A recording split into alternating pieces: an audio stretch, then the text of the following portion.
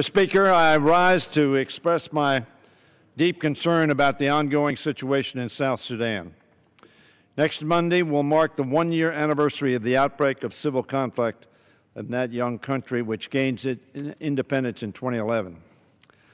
Since that conflict began, as many as 2 million people have been displaced, while 1.5 million people are without secure access to food.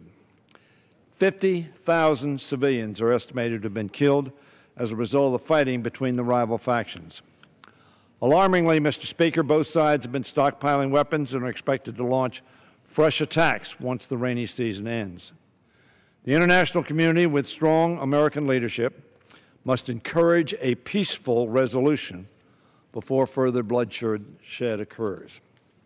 I want to commend the United Nations mission in South Sudan, peacekeepers, for their hard work bringing aid to those in need. And I thank Secretary Kerry for his efforts to achieve a political settlement. I traveled to Juba in 2007.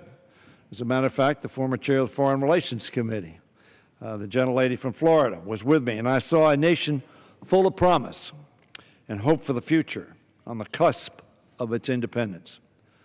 That bright future of possibilities for the people of South Sudan ought not to be dimmed by violence, instability, and enmity.